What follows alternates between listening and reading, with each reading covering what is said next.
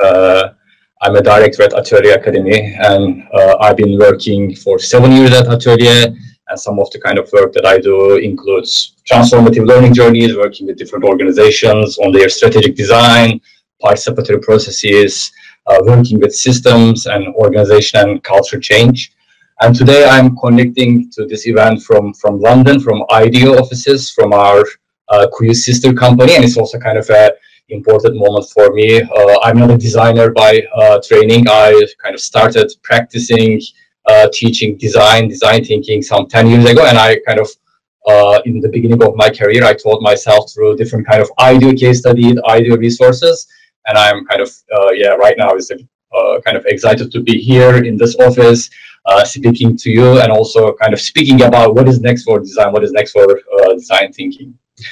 And today I will be talking about this relational design is a kind of emerging approach to design that we've been exploring at ATÖLYE, and also this is the first time we will be talking to an audience about relational design. Also, we wanted to extend this invitation to you to join this conversation, this emerging conversation on relational design.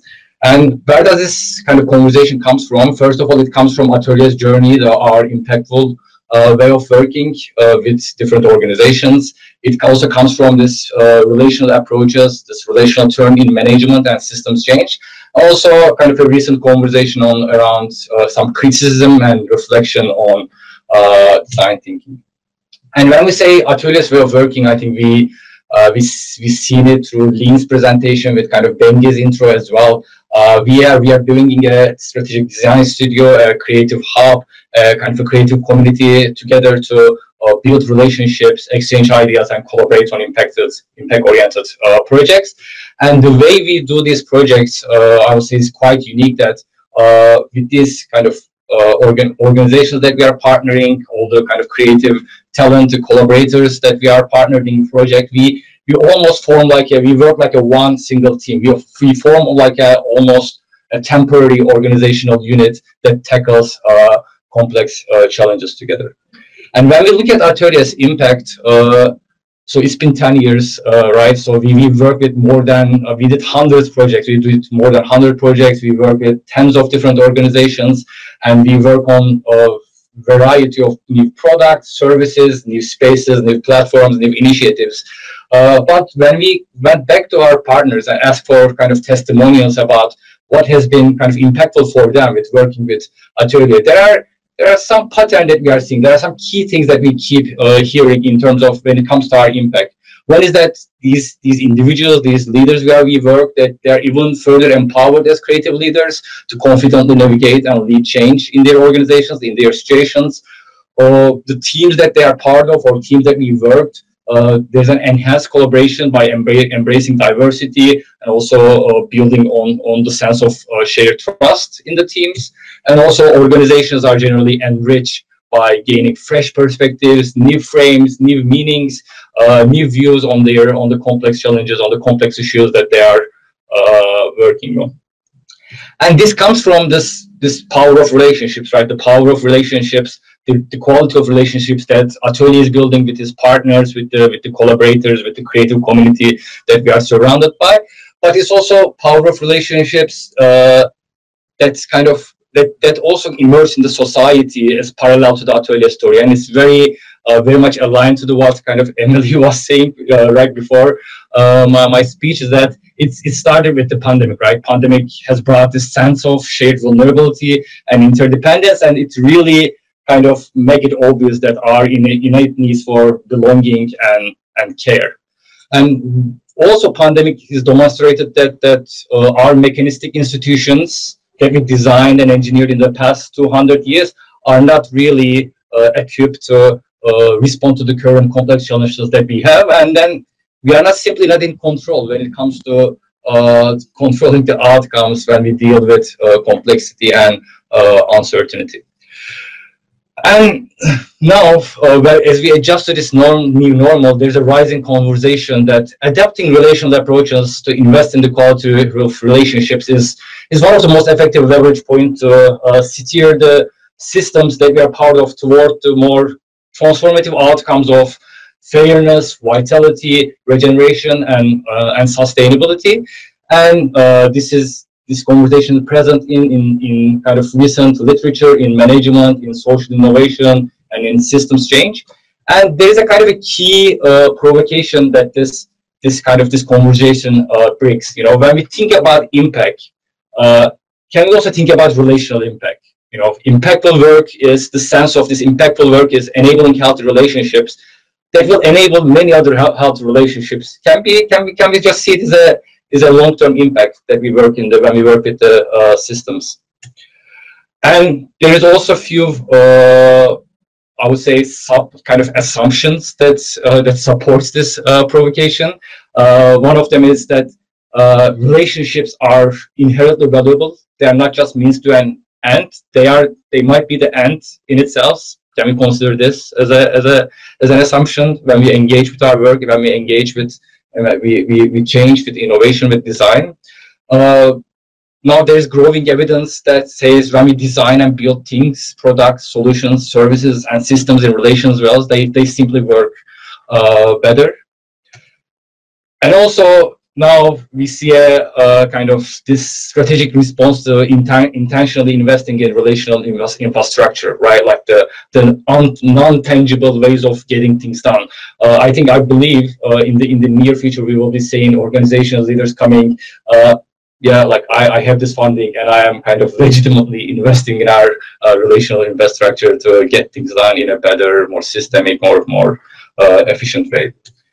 And there is another recent conversation for the past 3-5 years, questioning the premise of design thinking and also kind of reflecting on what is next. Part of it is kind of a criticizing in a way this how design thinking was promoted in a linear as a linear solutionist approach, and the main criticism is that how that kind of an approach preserves the status quo of the designer and the key stakeholder that this kind of the design team is engaged. And there's also some kind of a reflection in this conversation as well. You know, what is even design thinking? What was we talking about? Is it something that this experts designers do, like happens in their cognition? Is there some kind of cognitive ability of expert designers, or is it just a marketing hype that's been kind of brought forward by consultancies, or is it there is actually something to the design that is fit for the role, fit for the task of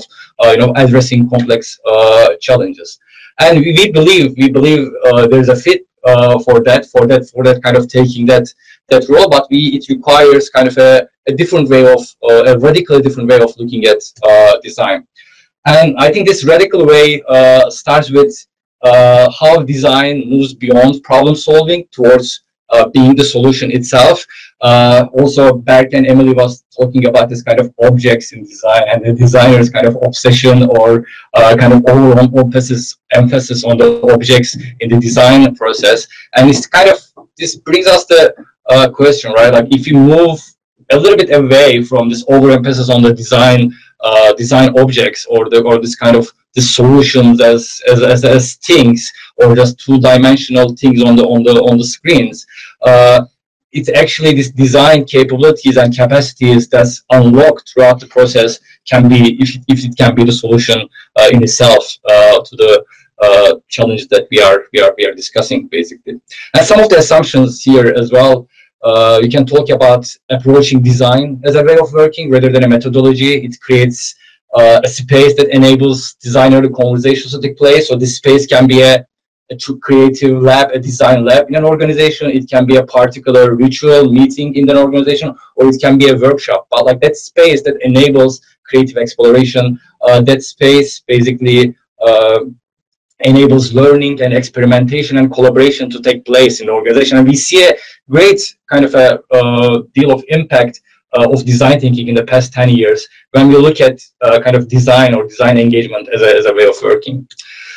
The second assumption is that if you can see design as a sense-making process rather than problem solving, that where people in organizations co-create objects, not for the sake of co-creating objects, but for the more sake of the being encouraged to converge on collective meaning. Again, this kind of objects, not for the design object sense, but like all the objects serves to the kind of the purpose of alignment, for purpose of shared meaning across the organizational systems.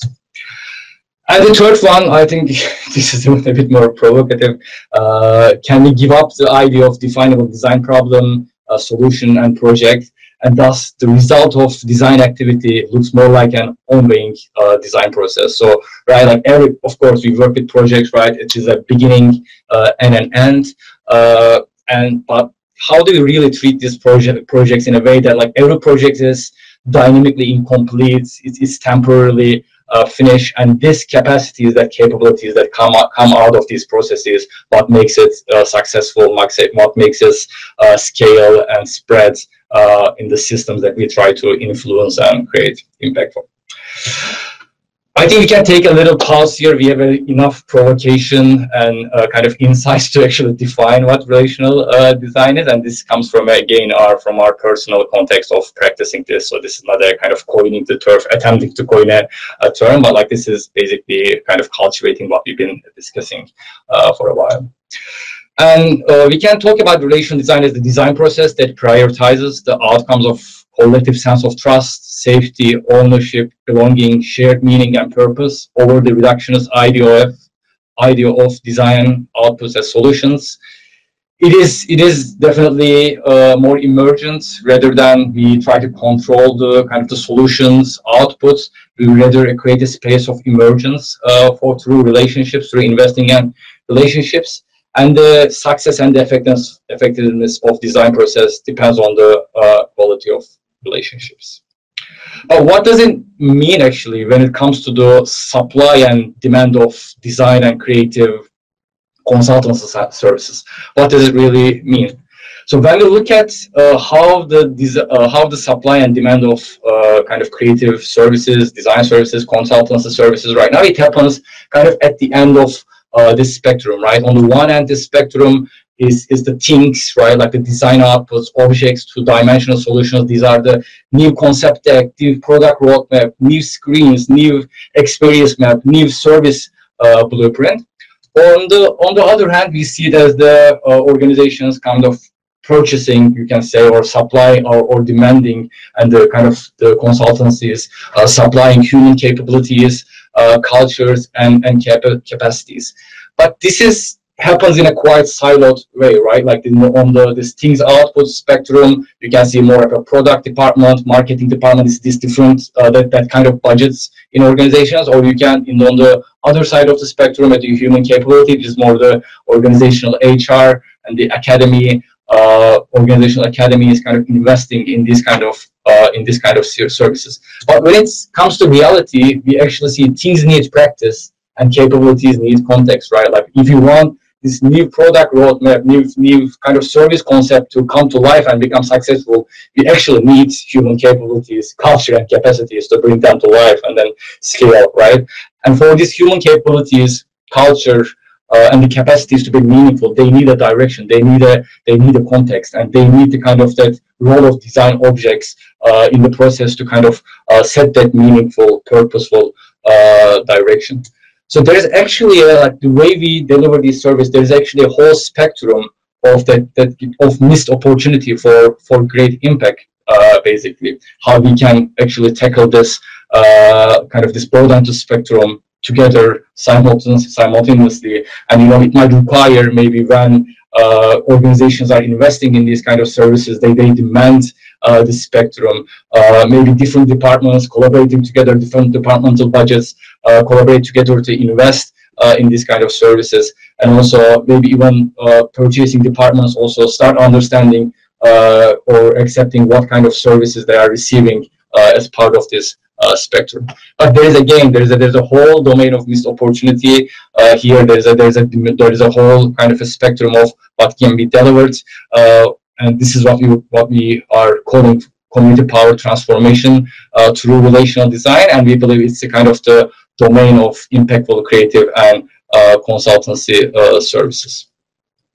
And this also means a great deal for design practices as well, right? When we start any project, basically, when we engage in any project, any design project, any creative project, you can say it starts with a purpose, and it then scales through, you know, ones of people, tens of people, hundreds and thousands and 10,000s of people sometimes, and it's basically all kind of it's same, right? It's people engaging with the process, engaging with objects, and you can see, you know, learning programs kind of starts and scales to tens, new spaces to hundreds, and then the kind of new services experiments to thousands, and then brands and products to 10,000s. And what we kind of want to emphasize here is that kind of this quality of the core, quality defines the quality of the rest. You know, what that quality that happens around the purpose and the wants and even tens level, it actually defines the quality of the